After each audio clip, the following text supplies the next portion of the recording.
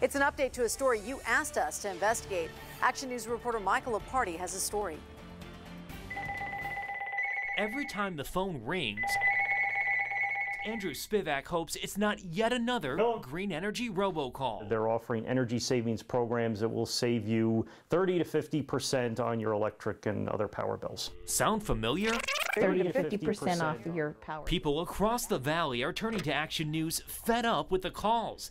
Andrew says he's received them for months and tried to be removed from the list. But then they would call back the next day, sometimes a few hours later, and the next day and the next day and so forth. He even signed up for the Do Not Call registry, but the phone kept ringing. I set out to try to find out who the heck they were. Finally, Andrew answered the robocall and set up an appointment with a technician to stop by. He then invited us to come over to his house in this neighborhood to meet the person who showed up. Hi, how are you today? After waiting outside the home, the technician came out. I'm a reporter with Channel 13 Action News. He identified himself as David, an independent contractor selling energy-saving products for Home Tech International, an Arizona company. And we popped the question so many are asking. Where are the green energy robocalls coming from?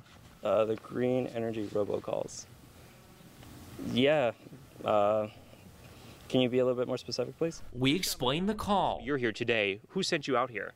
It's just all through marketing. So, for example, it's a company that we hire that just telemarkets out. But that still doesn't answer the question. Exactly who was making the calls? We didn't get a clear answer. You got to remember, a lot of companies use the very same tactic, so you're going to have a lot that looks the same, but it really depends upon the company. The FTC says that's what makes these cases tricky. Multiple companies or telemarketers can use the same generic recording. And in some cases, the number may be spoofed. That means the number on your caller ID is not the real phone number, so tracking down the source can be difficult. David tells us you can push a button during the call to stop the messages. People we talked to said they push the button and they still keep getting the calls. Yeah, definitely. That's something I would go ahead and check out. David made a call to his manager while we waited. He told us he would try to find the source of the calls. After he left, David called us back to say we'd have to talk to the corporate office.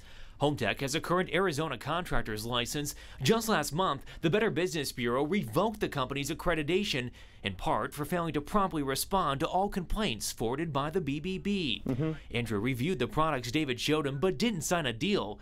Now he doesn't want energy savings, he just wants answers. This has been going on for months and months and months and was so frustrating. We've reached out to HomeTech several times over the last 2 days, but have not heard back. Andrew says he's now considering legal action, and the FTC in Washington says they're interested in seeing our story. We've heard from so many of you at home and plan to keep digging to find out who's behind the calls. Michael Leparty, Channel 13, Action News. If you're receiving the calls, let us know about them. Email 13investigates@ktnv.com with your name and your telephone number.